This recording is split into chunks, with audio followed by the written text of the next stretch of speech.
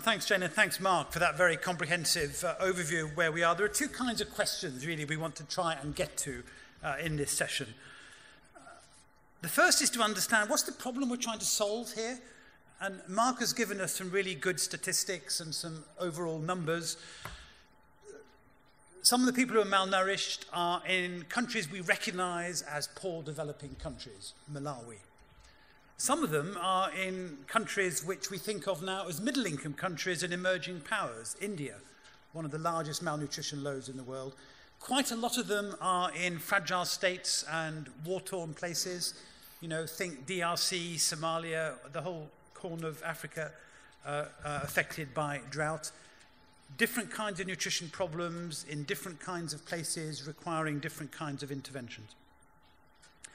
It's useful to talk about jumbo jets. I always like to think of individual children in individual places and ask the question, how do we tackle their problems? And there's a lot of expertise in this room about that question. We'd like to hear some stories, I think, later on. That's the first question. The second question is, what's business got to do with this, and how do we get business to do more? What's the market failure that we're trying to deal with? What kind of policy framework does business really need? What pieces of public policy are going to be needed, and what investments are going to be needed by the state in order to transform the opportunity into reality? We're going to deal with both of those questions in this panel. We're going to finish at 11 o'clock. We have three people from GAIN who know a lot about both those questions. And I'm going to ask them each to say something just for 5 minutes to kick us off, and then we'll have plenty of time to debate among ourselves. Greg Garrett, who's director who leads on large-scale food fortification, putting iodine into salt and many other examples I'm sure he'll talk about.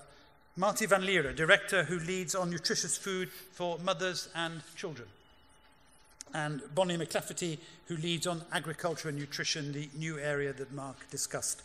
I won't give them as lavish CVs as Jane kindly gave me, but their details are in here, and you'll see they all have a lot of experience in this topic. Let's start at Mark at your end. 5 minutes each, bang, bang, bang. Tell us what's the problem we're trying to solve and why business matters and what's needed, and then we'll open it up for some interactive discussion and then come back to you for a bit more later on. Okay. Mark. Yeah. Thanks, Simon. I don't have to repeat the statistics that Mark already mentioned, but basically we have identified that the first 1,000 days of life is where really a root cause of malnutrition is. And when Mark mentioned that there is about 180 children in the world that are stunted as an indicator of chronic malnutrition, I thought, well, that is about more than 10 times the entire population of my home country, the Netherlands. And for me, what it means basically is stunting is just short for age, but there's a lot behind it. It's actually insufficient development, both intellectually. These will be children that cannot be as productive in life. They're not growing up to their full biological potential. So just imagine 10 of those, well, relatively tiny countries as the Netherlands, but not really being able to grow and develop economically. Because that's one other statistic that Mark didn't mention, I think, is that we see some evidence that these countries lose up to 3% of their GDP just due to malnutrition. So the point is, we basically also know what we have to do. At least for malnutrition in children under 2 years, we know what is so important for them. We know that exclusive breastfeeding up to 6 months of age is basically the only thing a child needs to be healthy growing. We also know that breastfeeding needs to be continued after 6 months of age to protect the children against a lot of the infections. It gives them a better protection.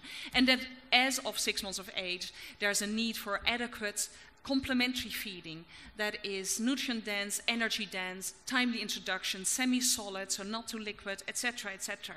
We know all of that. And so it shouldn't be too difficult. But there's two types of interventions, I would say, that are needed for that. And one is behavior change. And it's basically the most difficult thing in the world to do, changing human behavior. We know it's for those that are addicted to smoking or for those that just love chocolate. We know how difficult it is to really practice the right behavior. There are some I would say, some projects that have shown impact on improving breastfeeding figures or improving, let's say, complementary feeding practices. But at scale, at a country level, we've not been able to really impact those indicators. The second thing is where GAIN is very much focusing on is improving the access to nutritious food. So the complementary foods that kids need after 6 months of age to grow optimally. And as GAIN, we've been focusing on the supply of the foods. We've been focusing on the quality. We've been focusing on quality control, distribution. We are working with small companies, and we've got one of the CEOs of a Ghanaian company here in the room. And we've seen what are the struggles to get the products in the market. And that is where, in my program, we've been looking at the supply of these products. But we've realized over the past couple of years, something that you as businesses all know, that there's no supply without demand. And so this is a typical, I would say, public health approach is we know what is needed. But how do we create the wants at the level of the consumers? How do we do that? How do we effectively change behavior of consumers? Public health tends to look at knowledge and drive and say from a scientific point of view, this is what we need to do. But I think that businesses have another approach. We're looking at aspirations, we're thinking about emotions, and how can we tap into that. The other point, I think, a real issue is basically in the policy environment. Mark already mentioned the International Code of Marketing of Breast Milk Substitutes, which was actually meant to protect breastfeeding, because that's the only thing kids need between 0 and 6 months of age. But now we see a trend where some countries are applying the same strict policies also to products, to the complementary foods beyond that age group of 6 months. Because they'd like to protect, again, the continued breastfeeding as well as the traditional diet, the traditional foods that are given to children from a point of view that dietary diversity should do the trick. However, a lot of the traditional diets do not contain the nutrients and energy that the children need. So here we have a dilemma. We would like mothers to change the behavior and make sure that those diets are diverse. But on the other hand, by themselves, the diets are not like that. And we go again back to the behavior change, which is just an enormous challenge. So for me, I think that the challenges as well as the opportunities lie not only looking at innovations in products, but definitely looking at the policy environment and see how can we learn from what happened in Kenya this year, where a breast milk substitute bill has been enacted that is actually expanding to all types of foods that are marketed to children under 2 years. And it makes it incredibly difficult for businesses, but also for GAIN, to promote access to and better choice into the whole range of nutritious foods. Because one thing I really want to make clear is that these mothers do not have a choice. It's either the traditional diet, which lacks the nutrients or the energy, or it's very, very good, high quality, premium products, but they cannot afford them to really regularly give them to their children. So either they're bought once a week or once a month, or they're diluted, etc. And in the middle, this whole area of products is where the market failed. And basically, I would say maybe there was no market, and we're trying to encourage that there is a market. And thanks, Marti. Just to push you a little bit in to understand a little bit better, in this spectrum of children who are malnourished, from the child in the refugee camp whose parents have just been killed and whose house has been burned, through to the child in an urban area whose mother has been completely dislocated by moving from one culture to another, where do you see the biggest burden and the biggest opportunity for business? So if business talks about, let's say, there's all types of consumers based on their income, from the A consumers, the high-level income, down to the E consumers. I think the refugee camps, it's those that just are the lowest, the poorest of the poor. That's not where the opportunity for business is, obviously. But if we're looking at 1/3 of the children in developing countries that is chronically malnourished, 1/3, 1 in 3 children, then definitely I would see the opportunity in in the C and the D consumers, maybe some of the B consumers, and very much in the urban or semi-urban areas. I think that's where it is. I think we might come back to that question, because I'm also a little bit anxious always that we have to be really careful not to blame the mothers for not looking after their children properly, because often they are in very different, life is changing for them very quickly and they need help at critical moments. Absolutely, and I totally agree with you, and therefore I think it's so important to give mothers choices, because public health nutritionists, and I know because I am one or I was one, tend to give a lot of advice, education to mothers, but it's extremely complex messages. There's a lot of things they have to take care of, and it's very difficult for mothers to follow that advice. So how can we make it more easy to them? Very good. Now, I thought we were moving from one end to the other, but obviously we're not. So who's going to go next? Participation. Go ahead. Okay, Greg, you go next. Thank you. So maybe I'll give just a very brief overview of food fortification and then talk about some of the impacts we've seen, as well as some of the trends moving forward that we're observing on our own programs, but also globally in the literature. Fortification of staples and condiments has been around for about 80, 90 years at a significant level, starting in the US and Switzerland, as most of us know, with salt iodization. In the US, in the 20s, it was very successful, as well as in Switzerland. Moving on into the 30s, we had the fortification of dairy with vitamin D. And then in the 40s, enrichment of flour and bread with iron became quite widespread in the US. And these efforts, as well as some others, really led to the virtual eradication of a number of symptoms and diseases of micronutrient deficiencies in the West, namely goiter, pellagra, rickets, and beriberi. And so it's very significant, very successful. In Switzerland, interestingly, Napoleon in 1800 had commissioned a census, which actually showed that in some of the mountainous cantons like Valais, which is fairly close to where Geneva, where Gain is located, was showing rates of 10, 20% cretinism as well as goiter. And it's really because of salt iodization that we saw those levels fall, and it's been sustained because the Swiss program is very mature and able to adjust salt iodization levels to match consumption. So it's been very successful. We've seen a lot of impact in the West. In developing countries, there has been some significant impact as well. Mark had mentioned in his opening speech about the neural tube defect decrease that we saw in South Africa, in Latin America, and Southeast Asia. We've seen a lot of vitamin A deficiencies decrease because of effective fortification. Generally in Africa, it is more difficult, and I think this brings us to the point of, where are we going and what are the trends and what do we need to focus on going forward. And I think one issue is this quality assurance and compliance, and really working both on the external as well as the internal level to make sure that foods are adequately fortified. This means working with the regulatory agencies in countries to make sure that they can enforce, if it's mandatory, effectively, but also to incentivize industry to fortify adequately, and to ensure that the inputs around equipment and premix are quality inputs, and that the technological know-how is in place. I think also going forward, processed foods is a very interesting phenomenon that's taking place.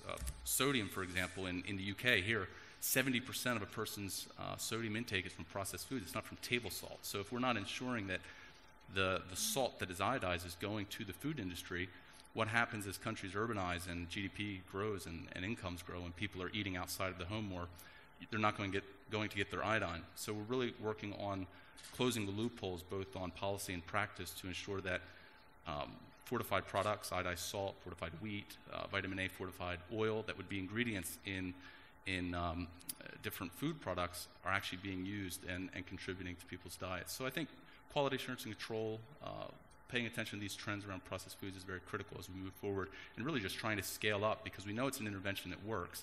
It's just getting those choke points correct and really working with industry effectively and government to roll this out. Is the glass half full, half empty, a quarter full, 3/4 full? Half full, yeah, definitely. I mean, there's a lot of positive momentum. There's governments around the world that are lining up for mandatory fortification, which I think levels the playing field. It might not always be the best way forward in some contexts, but in Africa, certainly it helps to incentivize industry to get involved if it's mandated and enforced. But they need startup capital. They need technological know-how, capacity building, and I think this is where GAIN and other agencies, as well as business, can really provide in-kind assistance and provide that startup capital and know-how that's needed to roll this out. Okay, we'll come back to that in a bit more detail. Thanks so much. Bonnie. Okay, thanks, Simon. So both Mark and Jane mentioned in the beginning that nutrition has had unprecedented attention. And one of the things we're seeing is not only is it working within public health, but it's bringing in other sectors. And agriculture is an enormous sector. I mean, one can't really compare nutrition to agriculture. One needs to compare agriculture to public health. And the power that's behind agriculture, whether it be new technologies, policies, private sector, it's an enormous ally for nutrition if we actually align our incentives properly. So why did GAIN bring in agriculture? Well, the human existence requires that agriculture produce at least 50 nutrients in order to meet the metabolic needs of humans. And if the food systems don't meet those needs, then you've got the situation that we're in. With a chronic undernutrition, we've got mortality and morbidity rates increasing, and we've got worker productivity declines. And today, many of the food systems in the developing world simply are not producing to meet the needs, the nutritional needs for their societies. So GAIN was recognized that agriculture and its production, all the way from the technologies that go into agriculture to marketing to distribution systems, that they are this ally, and that we can help reach some of the nutrition outcomes if we focus in on the production system itself. But another reason to think about agriculture isn't just as an engine to improve nutrition, but agriculture needs to do no harm. As Mark had mentioned, production is the key outcome for agriculture. More food. We need more food. Better food is not on the agenda. And we recognize that, in fact, agriculture is breeding nutrients out of food. Not on purpose. They're just not paying attention to it. Nutrition is not a core breeding objective for the new technologies.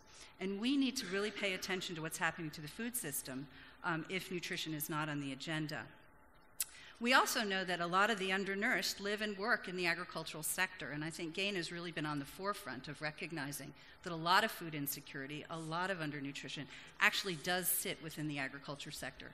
And it's ironic, it's a sort of a cruel irony that you've got the producers who are also the undernourished, which is an interesting challenge that we face. And I think finally, GAIN is recognizing that people do eat diets, not nutrients, and that the system of the diet is something that we need to begin to work with. So where are we starting at GAIN to begin to work with agriculture? And I'm the new kid on the block here at GAIN. And I'm delighted to actually be working with some of you within this first couple of years of being with GAIN. One of the great frameworks that agriculture offers is this value chain. And so foods from production, so from input to production to post-harvest to processing to packaging to transport all the way to consumption, that value chain will differ depending upon who your hungry are. If it's the rural-based, you're eating, seasonality is huge. Yes, you're using markets, but in a seasonal time, that's a huge challenge. But if you're eating on farm, you have a much shorter value chain than if you're providing foods through urban markets. And we need to look at all of those. Who are the poor? What are they eating? Where are they sourcing those foods? And where is, agriculture sits at the very beginning. So we at GAIN, what we need to recognize, though, and I think Jane brought this up in the beginning, is unlike other nutrition interventions, agriculture as a nutrition intervention doesn't have the evidence base. The fortified foods, the complementary foods for moms and kids, they've all had efficacy trials. Very clear scientific basis behind moving forward and investing in those interventions. So GAIN has a large piece of its ag program that we're building that is building the evidence base behind agricultural interventions to improve human nutrition. So examples of that are we're looking along the entire rice value chain. We're looking at the opportunities for fertilizer, the addition of micronutrients into fertilizer. Can that actually improve the nutritional density of the staple foods? We're looking at modifying the post-harvest processing practices for rice, in particular in Bangladesh. Can we modify the polishing practices to preserve micronutrients? Can we use the parboiling and soaking processes of rice to actually add fortificants? And this is where agriculture actually works across some of the initiatives at GAIN. So let me see. So we're working on the evidence base. We're also working on actual investments themselves. And Mark alluded to, and we'll speak maybe a little bit more later, about the need to develop markets for nutritious foods. So at GAIN, we're developing what we're calling the Marketplace for Nutritious Food. It's an innovation engine in 3 target countries whereby we create a community of practice of enterprises, local enterprises that are trying to move nutritious foods to market. And we help catalyze them and bring them together as a community. And I finally, I think part of this was to say, where are we going to be in the future? And what are some of the trends we need to think about with agriculture? And Simon, you are a giant in this world, actually. I'm a little bit, shy around this, but food price volatility, that's going to keep going. These are the ingredients to your foods. And I think we have to really, really keep an eye on the food price volatility. Climate change. Climate change is something we'll have to watch. That's going to affect your base ingredients. I was recently, about 9 months ago, I was in a meeting with the head researcher at the International Maize and Wheat Research Center. It's called CIMMYT. And they developed all those Green Revolution rices, wheats and maize. And they are very, very nervous about wheat. Very nervous about wheat. You've got a 4-degree variation in the genetics of wheat. And then wheat starts to fail. And this comes to the third point, which is new modern agricultural technologies. And we've got to start thinking about using some of these new modern, to tackle some of these huge challenges that are going to be in the food system. Finally, I'm delighted, a year from now, you'll see your cousins in the agriculture sector here if I have my way. Seed good. Companies, fertilizer companies, I think they all need to be here. Will you just clarify for us that, Bonnie, that agriculture is not the same as food? And sometimes people get a very good income out of growing, cocaine or cocoa or cannabis or coffee or tea. Or cotton. Or cotton. The C word, we'll stick with So cotton. that's kind of one aspect of this. And then the other is that actually sometimes you get a very good income out of growing food, but that food goes into biofuels.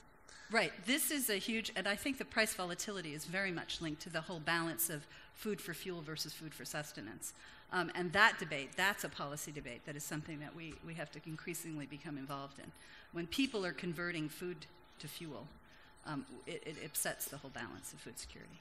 Fine. Well, look, we've got a spectrum of food and nutrition problems. We've agreed on that. We can see that there are some real challenges to the food supply in the future associated with climate change, with urbanization, and with changing livelihoods. And we have a set of options here, which are around fortification, around better education and better foods for mothers and children, and about agriculture which is producing more and better quality food. And we can see a role for business, not as philanthropy and so on, not as corporate social responsibility, but actually as business, making money out of meeting these needs, provided that the policy frameworks are right, that the public investments are there to support it, and that the right incentives are in place to help industries grow. Some of those businesses are international, some of them are local. And sometimes the most interesting questions are about the relationship between the large multinationals on the one hand and the local entrepreneurs on the other. So is that convincing? That's the question for you for the next 40 minutes or so. That sounds pretty convincing as a first pitch. So let's try and see what we need to do to make it work. Let's see what's right with it and what's wrong with it. And let's challenge the narrative with which we've been presented. I'd like to hear a dozen people speak for not more than a minute or two each. So here are the rules. Please stand up, say who you are, take a microphone. And I'd rather you didn't ask a question. You can ask a question if you want to, but I'd much rather you said something that would challenge us and interest us, so that we have a conversation and not a Q&A session. And just remember that we're on video, so you can be as ruthless, as demanding, as aggressive as you like, and it will be remembered for all posterity. So that's fine. I've got a mic, but I guess there are some other mobile mics hanging around. Who'd like to go first? But we work in the Business Innovation Facility with maybe up to 70, 80 businesses that have high social impact, and around 10 of them are dealing with some aspect of nutrition. So from my sort of lack of expert situation, I was just thinking about these 10 and thinking about the challenges they're facing and wondering how they fit into what you're saying. Some of them supply to UN agencies, biscuits for feeding programs and so on. And the problem there is UN procurement is not really designed to help a business develop. UN procurement is designed to fill a very immediate volume order. But the businesses find it very hard to actually develop their business, know what's happening in the market, and invest. I wonder if there's potential to do anything about that. Certainly, I was really interested in what you said about the breastfeeding rules and how that's putting off investment in nutritious products for those that are over 6 months. We're definitely finding that is a barrier, and I don't know what the answer is there if you're saying businesses do need to invest in nutritious products for children over 6 months, but the policy environment is telling them to get out of the way. That's very challenging. We have a company in Bangladesh that's trying to produce fish that is not full of chemicals to make it look beautiful, quite harmful chemicals. But the problem there, it's only the richest consumers in the capital that can afford that fish. So there's another problem of consumer purchasing power for the more nutritious food that hasn't got the nutrients bred out of it or chemicalized out of it. And the last one we have is a company in Malawi trying to process peanuts and, of course, aflatoxin, and the whole issue of quality control there is proving enormous. So we're ending up with all the high aflatoxin peanuts going into the domestic food chain, and aflatoxin being a much bigger problem to deal with than I think they were expecting. So I don't have any answers, but I'm just sharing the problems that our companies are finding in meeting this agenda. Caroline, just before you sit down, thank you very much for those really practical issues. These are indigenous companies rather than multinationals, I guess. Is there a sort of set of generic problems facing new companies trying to enter this space who are not multinationals and don't have the R&D and business development capacity? Interesting. Yeah, they are all domestic companies. I don't think they are linking with multinational companies in what they're doing. I don't think they would see themselves as in this space, part of your audience. They're individual ad hoc companies. We had another one that was going to develop nutritious baby food. They ended up not going off that way.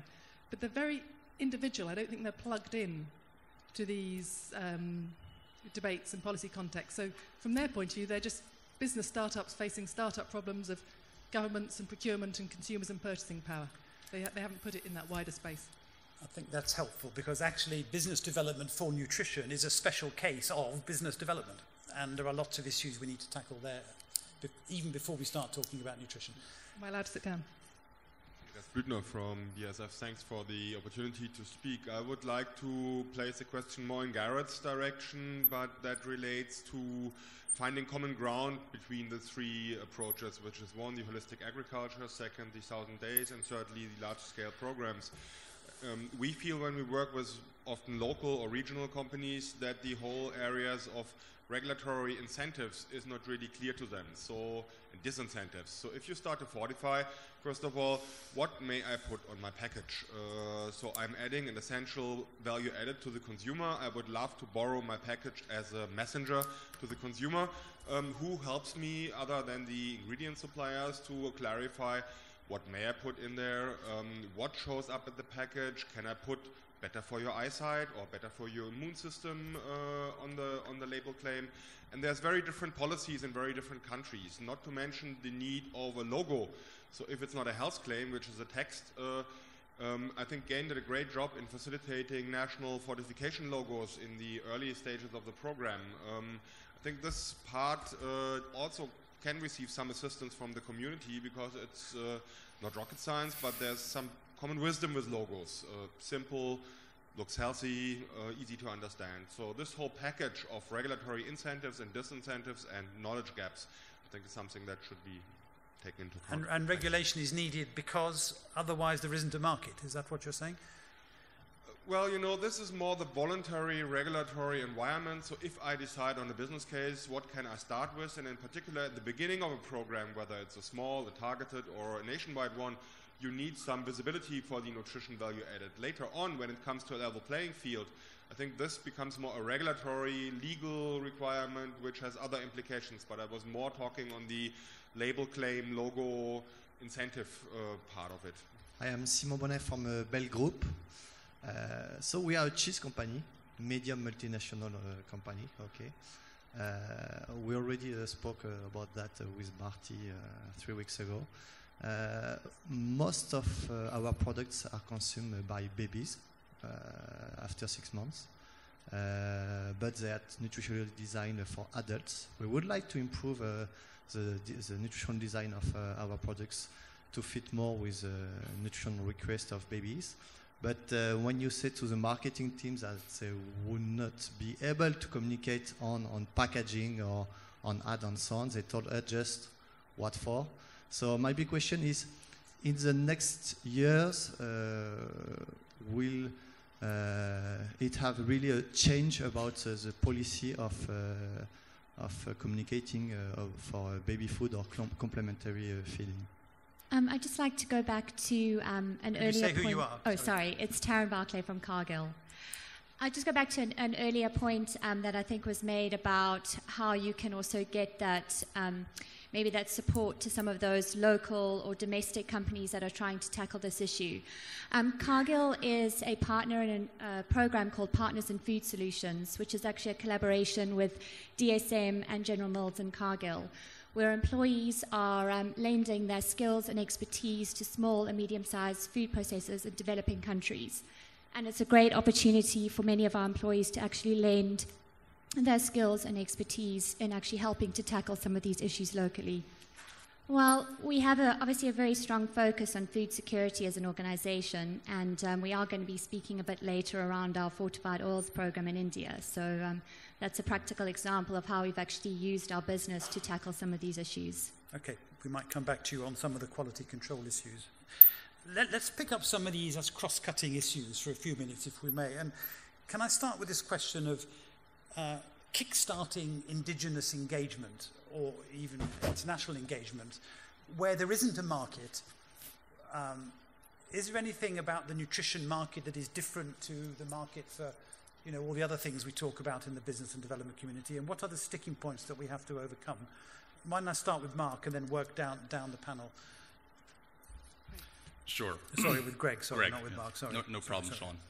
It's just, when there's such a large Mark in the room, everything, shades. Sorry, Greg.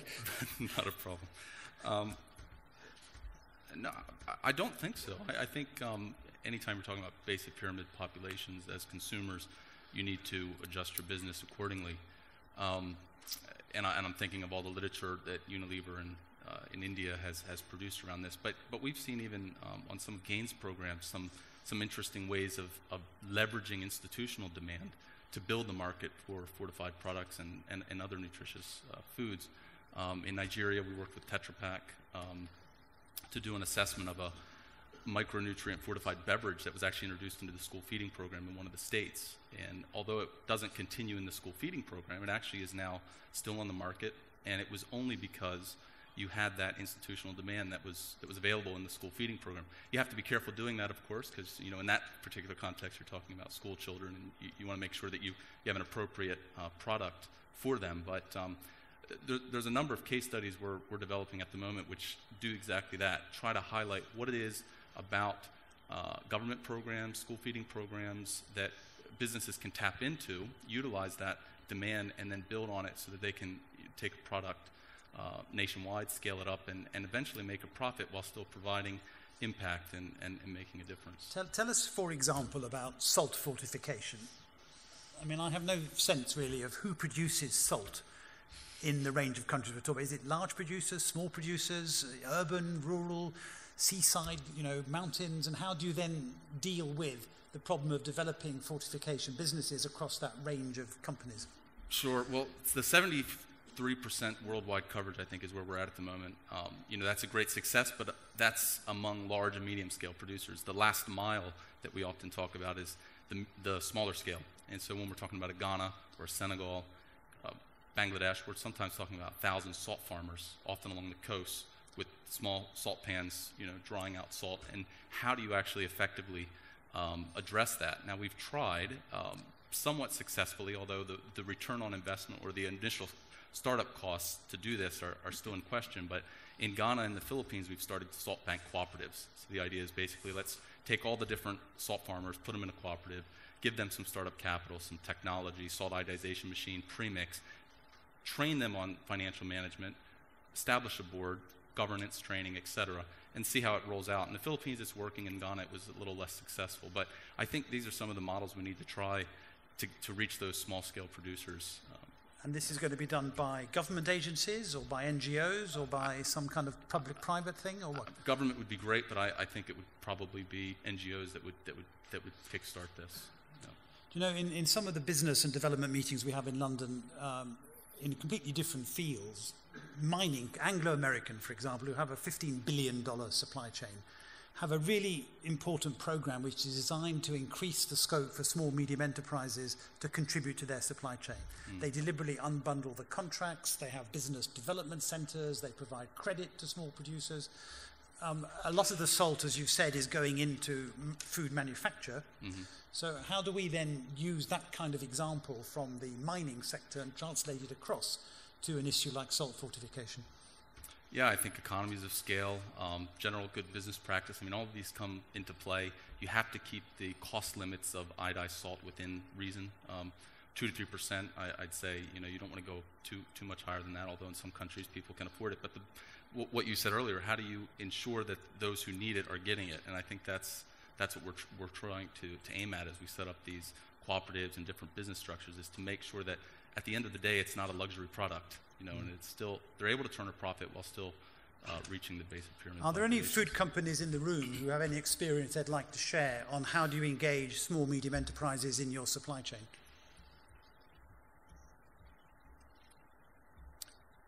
Hold that as a question then, and we might come back to it later and try and find some good examples. Caroline, are you waving? Yes. I just have a provocative question. In the portfolio we have, the reluctance to sharing publicly about business models is strongest with the companies that are in this sector and in clean water. Water filters. I've been quite struck. And I'm quite struck by the silence today so far that Simon is encountering. Is there a real willingness to share experiences and models? Because the sector will really struggle if there isn't. Sorry if that's... We'll leave that hanging, but it's the sort of role that GAIN can help with, and people like Business Fights Poverty, to find the good cases and celebrate them, because that is what is going to encourage best practice. I want to come to you, Marti, and on this question of helping businesses to develop in the sort of food area, providing the right kinds of foods. We've seen tremendous engagement by companies. And actually Paul Polman's Unilever, he's speaking tonight, I think, around post-disaster foods. I was in Davos just after Haiti, and there was a huge outpouring of interest from companies in how do we find the foods, you know, typically when there's a disaster in a rural area, you've got access to wood and water, and you can give people a sack of grain and they will be able to cook it. In Haiti, it was an urban disaster. We're going to see more of those. People didn't have cooking fuel, and they didn't have water. So the rush was on to find ready-to-eat meals around the world. And, of course, WFP with Plumpy Nut and so on. An interesting point was made that there are surges of demand for these products at times of emergencies, and then it kind of drops again. So what we want to try and do is create a sustainable industry. How do we do that? If only I had the answer to your question, but I do believe that... what we have seen as well, also in the infant food part, is that we need to get a business model where a business can end supply for the institutional market, for those surges of demand that you see in emergencies, but also then very slowly start up building their retail market. And there are some companies that are trying to build out that model, but the issue, as Caroline mentioned, is that the procurement rules of the UN are pretty difficult. So if a company starts building up this whole production facility for emergency or for particular products, there will not be, I mean, it's just not possible to get a commitment out of one of those big UN agencies up front because of their procurement roles. So on the one hand, we want to have the balance between the institutional and the retail market, so that the risk of going into the retail market is maybe a little bit reduced. But on the other hand, the institutional market itself is very volatile, is something we cannot really relate on. In the infant feeding, I mean, one of the questions you asked also to Greg is about how do you work with small, medium enterprises. And so that is where we started, in infant foods. But the big problem is you start with small local companies.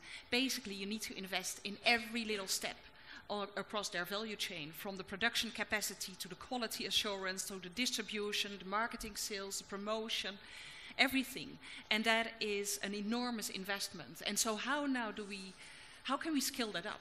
How do we get the interest? And especially for GAIN, it's really about, is that the way we're going? Or are we working with a little bit larger scale companies that need only more a catalytic investment because they've got their strength already across this value chain, but we can help them with the enabling environment maybe a bit more, the policy environment. You said we have to reduce the risk for producers entering the market. How do we do that? By creating that enabling environment, I think. If we were talking about the policies, a lot of the policies are put in place to regulate and make sure that companies, sorry to say, but they do not do any harm. So it's really prohibiting any inappropriate marketing, any inappropriate product promotion. I personally believe that we should look much more into a balanced approach where policies also encourage appropriate behavior, appropriate marketing. And the only way to do that, I believe, is by keeping up this dialogue open with the policymakers. And GAIN can play a role in that, but I think private sector should also take up its responsibility and be part of that dialogue. We have to bring scientists in, we have to bring NGOs in, but we have to actually educate the policymakers on what the result of their policies is. We also have to avoid making unrealistic demands of relatively weak developing country governments for high levels of regulation, which they can write into law but may not be able to deliver on the ground. And to enforce the law, yeah, absolutely. Yeah. Can I just say, I mean, our health colleagues solve this problem partly through advanced market commitments. You know, you develop a rotavirus vaccine and we guarantee we will buy it. And that reduced the risk for companies in their R&D and development exercises. Should we do that? Why doesn't GAIN say to the world, we will put $500 million into buying, you know, Plumpy Nut if you develop it? Mm-hmm. Is that the kind of thing that would help break this constraint on the production side? Well, I mean, the specific example of Plumpy Nuts, I do not want to touch maybe, but because there are some issues in the whole public health world about using Plumpy Nut as a ready-to-use therapeutic food. I'm not sure if that would help, yes or no, but it's one of the things that we're looking into in saying, and it's also, I think, it's about the stock, it's about really how do you manage that storage. But then again, on the other hand, this is about emergencies, right? Rotavirus vaccine, I think it's more on a continuous basis. So all this health, the medication is more needs on a continuous basis, and for emergencies, maybe less continuous basis. So I think that I was thinking that the emergency could shade into long term. The emergency gives you an open door out of which you can develop a market, possibly. Possibly, yeah. I'm not sure that public health or public sector would like to open that door, by the way. But okay, we might. And I'll ask you in a second whether you have any views on advanced market commitments or other ways to kind of take things forward. Bonnie, this thing about how do we develop food businesses out of agriculture. What's been really interesting is to see the way that 20 years ago we used to talk about the self-sufficient small farm. IFAD, for example, the International Fund for Agricultural Development, has had a huge sea change in the way it now talks about developing small-scale commercial agriculture. So I guess the parallel challenge to the small, medium enterprise in the food manufacturing sector is how do we help farmers to cross the barrier to become commercial producers? Yeah, I think where agriculture is finally going is saying that agriculture is an industry. And until we position agriculture not as livelihoods and development, but these are industries. Farmers are private sector. Their incentives are to get things to market and keep their costs down. So we need to really think about farmers not in a romantic sense. I do want to, if you don't mind, go back to this question of not only agriculturalists and farmers and bringing commodities to market, but the need to develop food, nutritious food industry. And sometimes that is for diversified diets. That's bringing eggs to the people who need it. That's bringing amaranth and more nutritious. That's Africa leafy greens in a form that can be affordable for the poor. And I'm going to take the opportunity to talk about this marketplace for nutritious food, which we're about to launch. it was very clear to gain as we were moving around the world that it was precisely what Caroline was talking about. There were a lot of ideas out there with very little support as a community of small and medium-scale enterprises that need to interact with policy, that among themselves could be sharing information. So we've developed this concept of the marketplace for nutritious foods. In the center of that community of practice is an engine which actually funds some of these great ideas to move toward marketable business plans. So what we do is we will screen concepts, we review them for nutrition validity, we review them for risk, we review them as businesses, and we will provide small grants to allow those businesses to move to the next stage. Now, some of those will go to scale. Some of them are just taking an idea to a concept to validation, a validation to scale. It's the whole continuum. But clearly there's a need to catalyze some of these small and medium-scale industries that want to bring nutritious foods to market. So we're launching that in Kenya, we're launching that in Tanzania, and we're launching that in Mozambique. So stay tuned, and I'll be able to report on their success a year from now. Very good. I think we're going to move on from talking about how do we get small businesses and large businesses engaged in this sector. But I want to give a last word to anybody from the floor to come in on that topic before we move on to something else. So if you're on that topic, yes, please. Thank you. Just talk. Oh, thank you. My name is Wilbert Liere. I come from Tanzania. I work for the government. I want to thank you for inviting me to the forum. I think this area is very interesting and very challenging. I've been working for the past 30 years in the field of nutrition, in Tanzania in particular. When you talk about fortification, when 80% of the children, those who are already stunted, are in the rural setting, in the rural areas, they don't go to the market. The 30% who are in the urban setting, yes, some of them can afford, some can't. So what are we doing in Tanzania? We must welcome the idea of fortification. Definitely it's cost effective compared to the supplementation process. However, when you talk about the challenges we have at the rural setting, there are so myriads of many of the thousands of small meals, because hammer meals, because many people they are eating maize flour-based foods. So how do you fortify them? Do we have good dosifiers? At what point in time? So we are actually grappling on how we can support, because stunting is already 42% of children in Tanzania are stunted. So when we are talking about 1,000 days, we should start from the mother. So when we talk about stunting, stunted has already happened. So we can't really reflect, we can't reverse. So Mr. Chairman, I think we should really focus the maternal nutrition so that stunting does not happen. And for those where it has happened, I think we should focus where is the majority of the population of the children who are more affected, and those are in the rural areas. How can we fortify the maize flour, because mothers normally take 5 kilos of flour on the tall meals? How can you help them? The other vehicle which we are looking for is cooking oil. Many of those, if you drive in Tanzania, you find along the roads, the mothers, people are selling the sunflower oil. And you can't fortify the sunflower as it is today, because to fortify the sunflower oil, any oil which is prepared at the local level, you need to refine because of the oxidation issues. Now, a good refinery is not less than $100 million.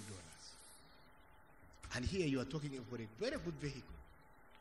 Mr. Chairman, I'm not bringing the solution, but I'm looking at you as business community. How can you come in? Let me pick the idea of iodine deficiency disorder. It has worked a bit in Tanzania, and because that's why we are very happy. The salt iodation has gone up to over 90%, which is very good. Initially, the government had to subsidize, but now we have got Alliance, Association of Salt Miners. They have contributed their own money. They go out and buy their own potassium iodate. And that's very good, because we have built the capacity. So in the same token, I think we should look on how we can capacity build in partnership with the governments. Good. How we can support to prepare simple dosifiers which can work in the rural areas. And simple refineries where people can go and refine their oils on a toll system, where they can afford. Otherwise, we'll be playing with people who can afford, and they are only 30%. Thank you, Mr. Chairman. Bye-bye. You know, sometimes in England people say the weather's very bad, but the answer is always there's no bad weather, there's only the wrong clothing. So in this case, there are problems, but we also have to find the solution. So I want to come just quickly to Greg on this question. It's really your 70%, 30% question. Most people in Tanzania, you know, live in rural areas, have small-scale milling of maize, small-scale purchases from small mills for oil. How difficult is it to fortify in those circumstances? And is the answer simply to spread the large scale out to the rural areas, or can we start with the small scale and deal with it at that end? Well, it's a very real issue. I think large scale food fortification works because of industrial concentration. You know, when you can work with the large scale, there's fewer industries that would require dosifiers, training, and premix. So it is something we struggle with. It is that 70-30, at least for salt. For other vehicles, it's actually can be more difficult. I think in Tanzania, wheat and maize, for example, are not highly consumed in the rural areas from large industries. They might be consumed, but they're coming from the small scale. I think biofortification eventually will help in this area because we're talking about small-scale farmers taking up those fortified seeds and planting those, hopefully in the future, biofortified maize. I'm glad he brought up oil. Thank you, because I think oil is a great opportunity for us. If we work with the net exporters of Indonesia and Malaysia that are exporting to Africa in very large quantities, this is a huge opportunity. And there's actually very few refineries in Africa that we would work with, or we could actually fortify it at the point of production in Malaysia and Indonesia. So there's big opportunities there. But maybe to get to the rural before we have biofortified is also to work with public distribution systems like we're doing in India and Pakistan and a number of other countries to work with food rations and things like this, and to ensure that fortified products are part of those distribution systems so that they do reach the poorest of the poor in the rural areas. Fine. I want to spend the last few minutes on bottom of the pyramid, but Bonnie, quickly, biofortification?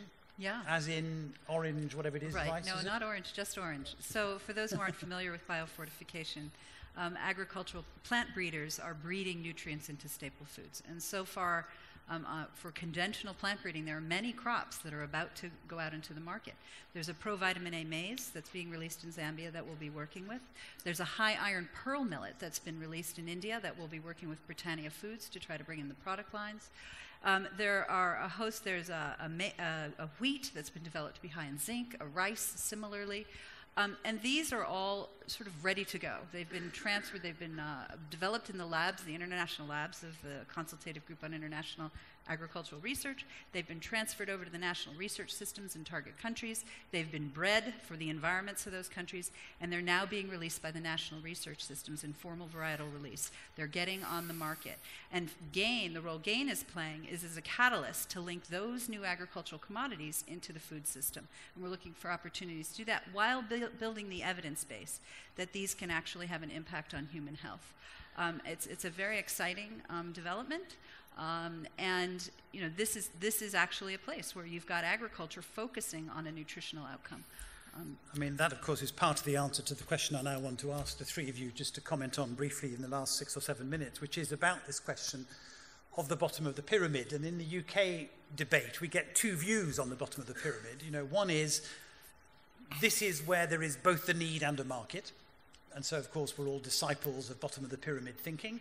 And we can develop sustainable businesses at the bottom of the pyramid, which will also help meet people's needs. And on the other hand, an argument we've heard today, which is actually the people at the bottom of the pyramid don't have the purchasing power, and the kinds of strategies that are being developed are not going to reach the poorest people. And sometimes, actually, the other thing that's said is that the products which are designed for the bottom of the pyramid displace local production.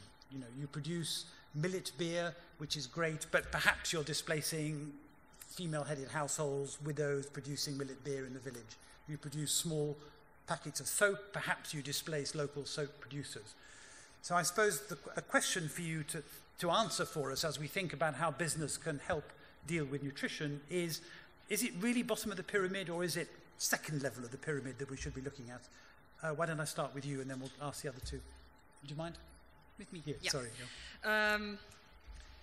If you're asking Bonnie, I think if we're talking rural areas, we'd probably talk more bottom of the pyramid. if you're looking at urban areas, I think it's a little bit above, absolutely. I think we're looking at those people that have very little maybe purchasing power. In public health, they are looked upon as beneficiaries, but I do believe these people are consumers. They make choices and they do purchase products, whatever product it is, but people do make a choice, either to make once a week, or offer a soft drink to their children because it makes people feel good as well. So I do believe that there is a market, but it's also about how do you position these products. And one thing that I learned when I spent some time in private sector the past or before joining GAIN is that basically nutrition doesn't sell. So maybe what we should learn from private sector is how do we sell? How do we sell this? And I want to reiterate the point of the behavior change. I think that what we see in private sector is that creating demand for a product, the understanding of consumer insights, consumer beliefs, and how to use emotions to really create the want for a product. I think we should bring that much more into this whole public health approach to nutrition, instead of only looking at the needs of these bottom of the pyramid consumers. And just so I can understand how this would work in practice, how do you stop the baby milk campaigner types saying to you, you are commercializing a food system and putting people in the clutches of producers whose only interest is profit, and this is not going to be of benefit to them in the long run? I think that if you're talking about the baby milk and the under 6 year, we have a big dilemma, because there's the standpoint of certain people that said these products simply should not exist, right? And there are companies that are building a market and a huge profit out of these companies. Now that is pretty incompatible.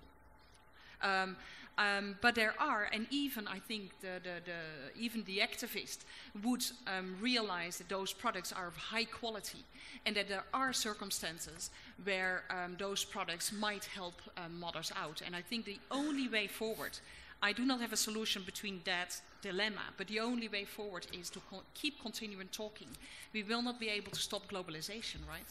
We will not be able to stop consumers from making some choices because it's more convenient for them. We cannot keep them into Stone Age. Yeah.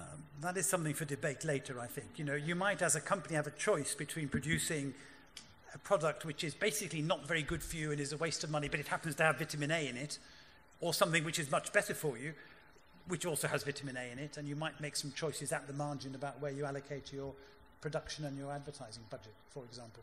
So, there's some interesting questions about what kind of guidelines would be appropriate for taking forward work in this area. I want to give Greg and then Bonnie a last word, really, on this issue. How do we reach the poorest, and how do we differentiate, and what kind of ethical standards should drive our work? Greg, will you go first? Sure. Yeah, I think the population-based interventions, I'll let Bonnie speak about biofortification, but large-scale fortification of condiments and staples is an effective intervention, because theoretically it's supposed to be reaching those that are basic pyramid consumers. Now, I think that large-scale food fortification is not going to be the end all. It's not necessarily going to give a person 100% of all their micronutrient intake. It could in some situations. So it's one of layered interventions that needs to be applied. It's very cost-effective, makes a lot of sense to do, and I think that's why countries are really lining up and rolling this out, not just for salt, which has been around for many years, but we're seeing wheat really take off, oil fortification as well, and in other countries, soy sauce and other condiments. So I think it does make a lot of sense. It goes also back to Andreas's point about labeling. I think this is a learning area for us. If we look at what Morton did in the 20s, 30s, and really up to the present day with the label, they didn't just say, is it iodized? They said it contains an essential micronutrient, iodine. And actually studies have shown that this has helped educate people about essential micronutrients in the U.S. And I think this is what we need to do with our labeling as well. It is aspirational, as Marti was saying.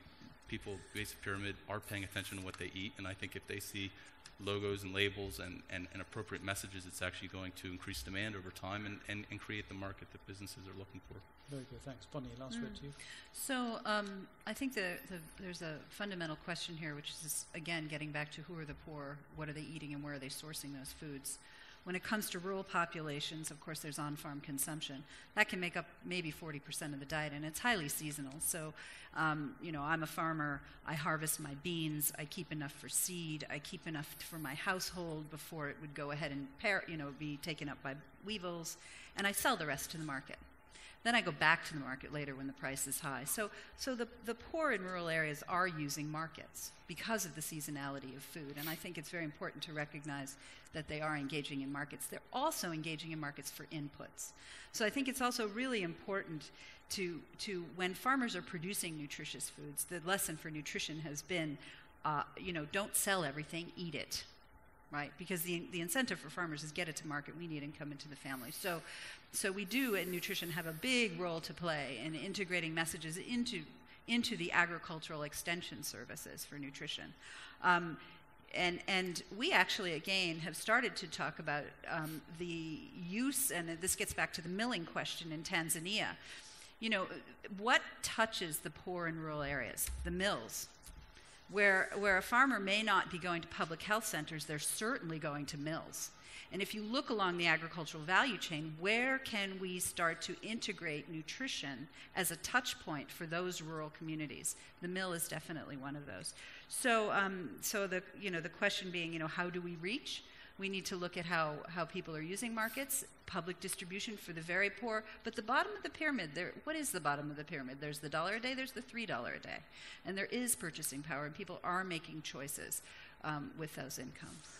Okay, thank you very much, all three of you. Look, I think the risk here is that we make it sound very difficult and very political because of campaigns about food and about the role of national versus international business and about whether we're really reaching the bottom of the pyramid. And none of those is a trivial problem, actually.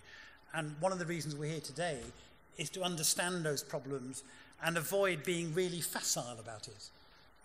And to have a really serious grown-up discussion about how we get business involved in solving nutrition problems.